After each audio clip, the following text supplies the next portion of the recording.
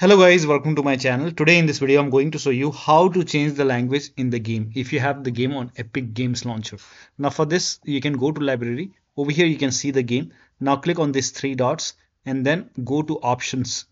Now once you go to options, over here you can see additional languages, and from the list you can select the language which you want. For example, if you want French, you can select this one, German for this.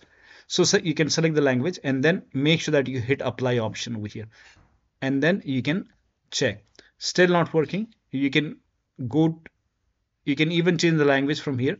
So click on your profile icon and then go to settings option. Scroll down at the bottom here, you can see the game. Click on the game, and over here put a check on additional command line arguments over here.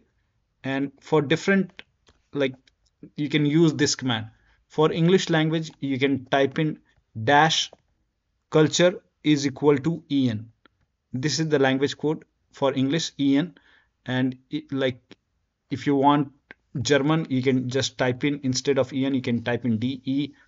So you can check for country code, like you can see the country code in Google, and you can these are the country codes. So at the end you can put in the language code for your language, and then you can put it over here.